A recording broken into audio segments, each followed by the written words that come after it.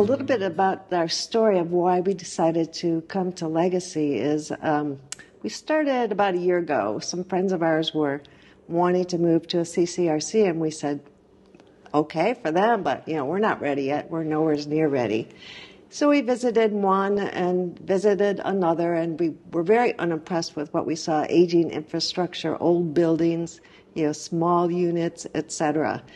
But we did start also talking about whether or not this was the right lifestyle for us and when that would be. And we soon came to realize that that was coming sooner rather than later. I guess my initial reaction to thinking about a CCRC and Legacy in particular was I'm not ready for an old folks home. And we're still not. Well, and that's the point. As we learn more about Legacy and more about other facilities, and realized that someday we're going to need extra help for sure.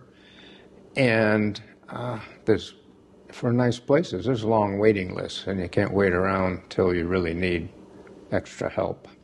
But I had to get past that part of not being ready. But as we learned more about Legacy and the intent of Legacy and the active lifestyle that Legacy plan to develop and will develop, and that began to fit with my vision of where I need to be in the near future.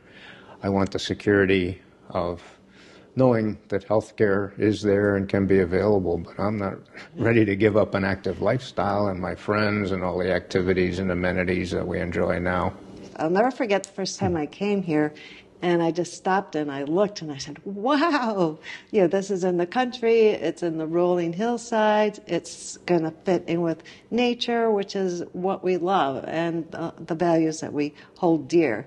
And then when we realized, and it's going to be a pool, we don't even have a pool now. And there's going to be, state-of-the-art performing center. And there's going to be a movie theater. And the dining room is going to be on the 4th floor, so you can see all around the beautiful mountains that are here.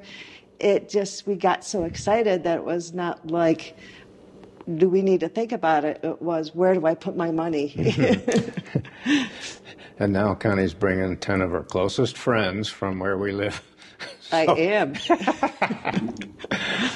I guess the other thing that kind of really made sense to me was getting in early before the facilities are all built here, because that gave us a chance to pick out the kind of home we wanted, the location, the layout, which is huge. And then as our apartments being built, we'll get to pick out the interior features, countertops and flooring and paint colors and all that kind of stuff. So it's going to be our home and not somebody else's home that we'll be moving into, which is really a big part of the whole thing for us. We don't want to feel like we're giving up a nice home and moving into somebody else's old folks' home. Being an early adopter, so to speak, a founding member of the Guild, that's one of the big advantages of that, plus the added assistance for moving in. And we haven't even mentioned the equity model yet, so we've come a long way, because that was actually one of the main things that attracted us. Why? Give away a good part of your equity, never to see it again, your heirs never to see it again, or a charitable organization you wish to donate it to, when you could keep that equity and do with it as you wanted through the rest of your life. Call our sales center to set up your private tour today and learn more.